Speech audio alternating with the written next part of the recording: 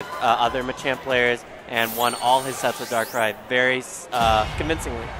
But it's always one of those things where you are a human, and if you make one mistake against a pro grappler player in any fighting game, I am not. You don't know their setups. I'm not in disagreement at all, but it is most definitely Machamp's worst matchup. So yeah, it's gonna be hard for us.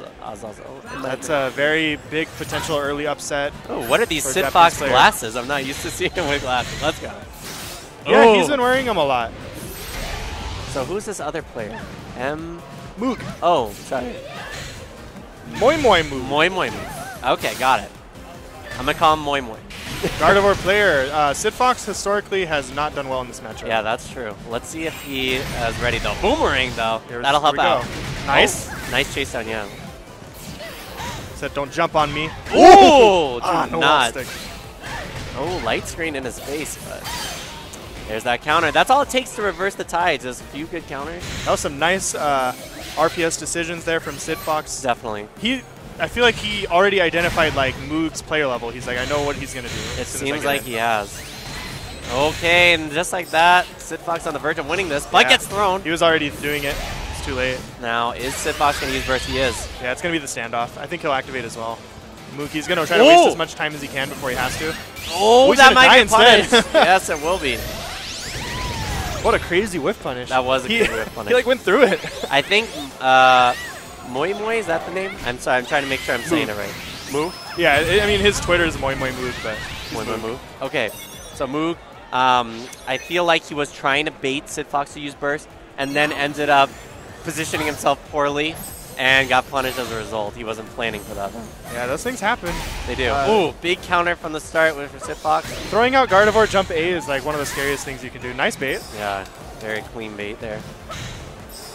Okay, Ninetales going to give him some space here. It's a good assist. So the Ninetales hit did not activate Magikarp, I don't think. No, I don't think so. What did? What got rid of the Magikarp? Not sure. Did not quite pay attention to that.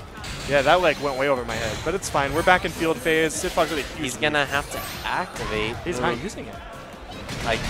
Oh my goodness. Perfecto. Yeah, so those situations where I know you want to save your burst, you just have to activate if you want to stay in the match. It comes down to those situations sometimes. So hopefully Moog will be ready going into game 2. CidFox, for all the rust the man has in this game, that looked pretty methodical. That looked like old times. It looked like he still knew how to move. I would like to see less air movement, actually, from Moog in field.